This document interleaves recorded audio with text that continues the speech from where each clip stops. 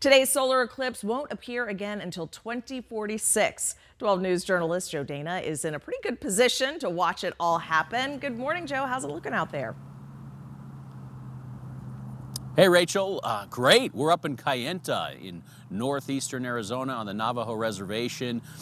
This is a moment for the southwestern United States to have its moment for the eclipse. You know, an eclipse itself is not necessarily uncommon, but depending on where you are in the world, it can be a once-in-a-lifetime opportunity. This is an annular eclipse, which means ring-like in Greek, so it'll have a ring around it as opposed to a full solar eclipse.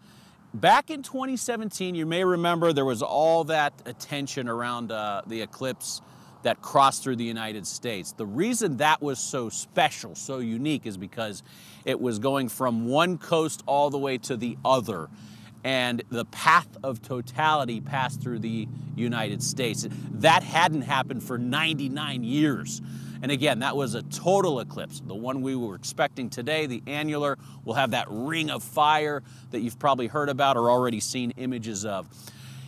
We're expecting a lot of people to descend on small towns out here, like Mexican Hat in Durango, Colorado, down in Albuquerque, here in Kayenta, Window Rock, and others.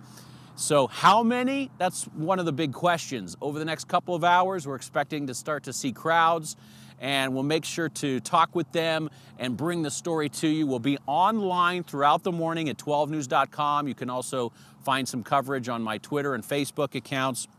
We are prepared, Rachel. We've got our eclipse glasses. If you're in the Phoenix area and you haven't obtained these, there are ways to also see the eclipse down on the ground. You'll want to Google that.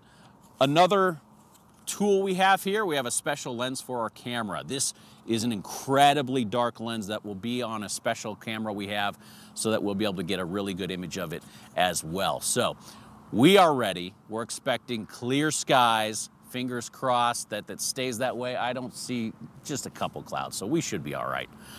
And we're ready to go, Rachel. Well, we are so excited. A good reminder, do not look at it with the naked eye. You have to have those cool glasses. So important. Even your camera lens, they say don't look through your phone camera.